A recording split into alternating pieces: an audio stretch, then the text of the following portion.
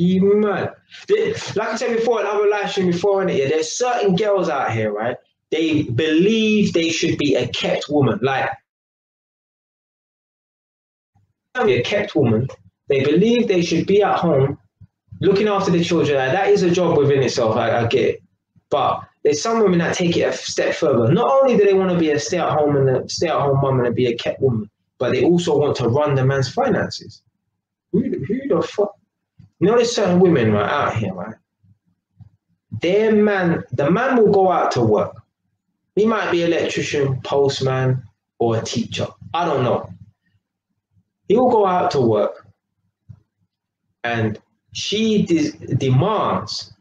Yeah, she's patting him up so much. She's got this you on lock so hard. Yeah, that the money that he gets paid, he don't go into his bank account like most normal people.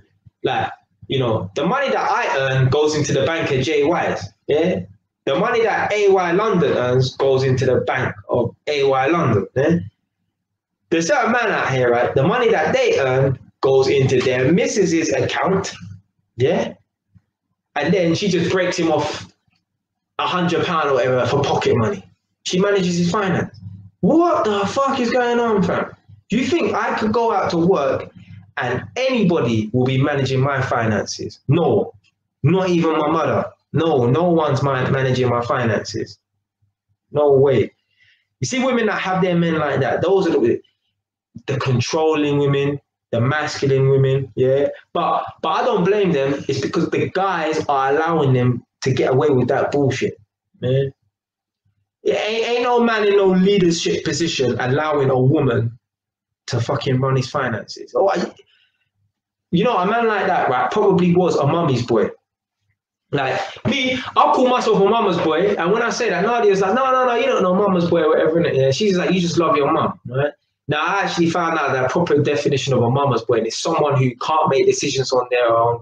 Their mum does everything for them. Like, even if it comes down to buying a car, they put it this way: before they even put one foot forward, they need to get their mum's approval. Yeah, they can't make no decision for themselves. I just thought a mama's boy was just a boy that has a good relationship with his mum. No.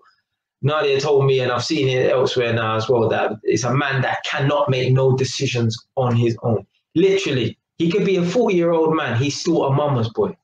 Literally, he's like the 40-year-old man still living at his mum's house with no ambition to get out there and be his own man, make his own decisions or whatever.